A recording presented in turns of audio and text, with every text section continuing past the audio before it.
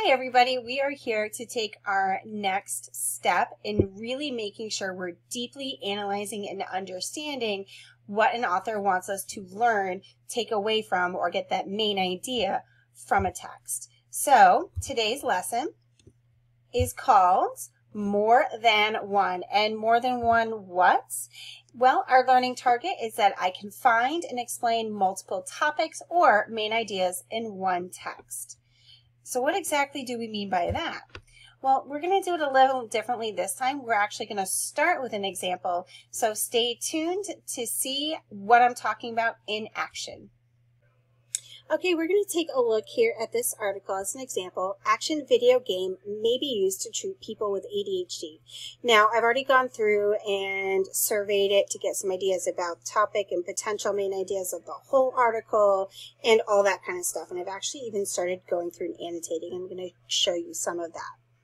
So this first little part here is just about like explaining what ADHD is, and the company Acolyte Interactive that we're going to be talking about in here. So there's no real main topic or main idea there. But I want to show you this little section here, video game designed to increase brain activity.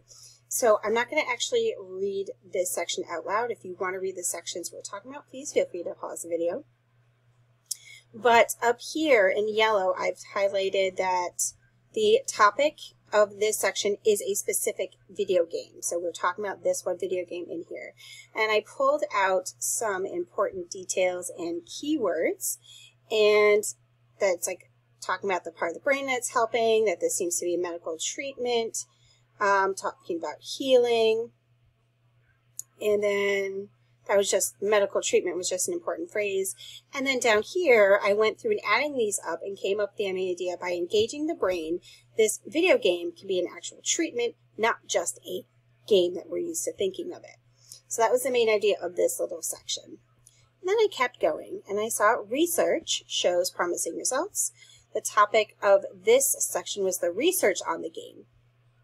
And then we found through here that the game showed improvements in attention spans for kids who played it without medication, so it seemed to be really good by itself, and it was very specific to that. So when I pulled those details together, the main idea of this section was this game seems to be helping kids with ADHD, which is the whole point of this. Down here, I didn't do a topic, but this topic seems to be game concerns, because as I looked about it, not enough was known about just how effective or how long this helps, that they have to do more research. And then, so that's some information we need. And then, of course, parents might have concerns about this as therapy, things like that. And are they going to actually recommend it? And eventually we get down to the idea here that, you know, they're looking for FDA approval to help this and actually make it accepted. So the main idea of this section is that it needs to clear hurdles to get it to the people who would actually benefit from it. So I have 3 sections and 3 slightly different topics of each section and 3 different main ideas in these sections. However, I could bring these back and help me understand the point of the entire article once I put main ideas of each little section together. It's also helping me understand exactly what the point is and making sure I understand that part. Okay, so now you see that we've had multiple small topics that are slightly different but kind of similar, and each little section had its own main idea of that section, and I was able to stop and take time and really think about each one and understand exactly what I was reading and really think and analyze of what it meant.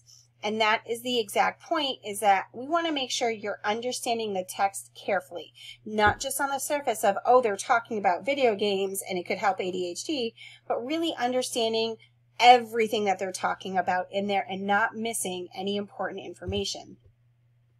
And the other thing to know about this is that as we're reading, authors might actually switch gears in different sections or different paragraphs, or maybe, you know, pages in a book or something. They might switch gears eventually because there's another important piece they need to make sure you know or that they want to get across.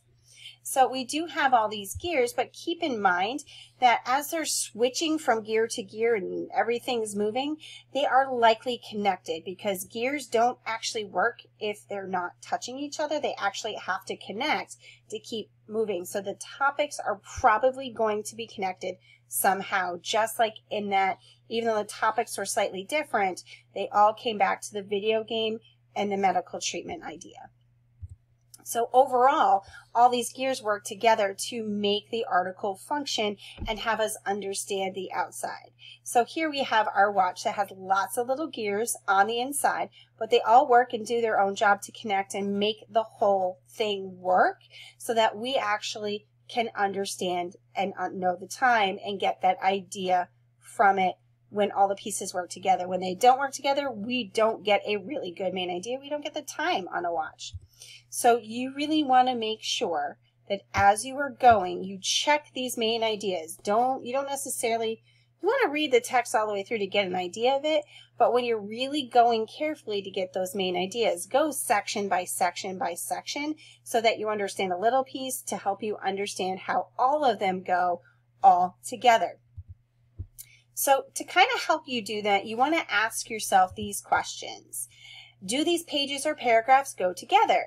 Now, sometimes it's really clear in the articles when we have little subtitles which ones are meant to go together, but not every text is set up that way. Videos aren't always, longer articles aren't always, and so on. So you want to stop and go, what goes together, or are they starting to talk about a new idea here? And if they are talking about a new idea, you want to stop and make sure you've understood the idea before.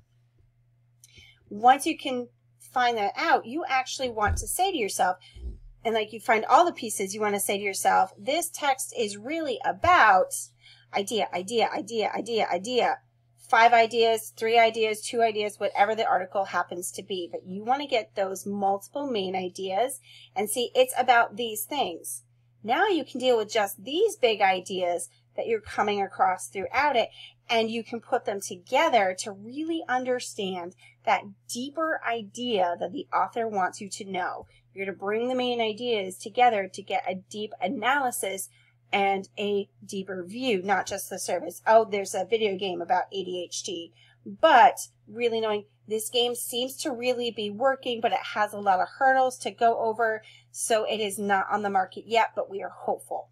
So we're understanding the whole piece all together by finding the multiple ideas that we can finally add up to get the big one at the end of the article.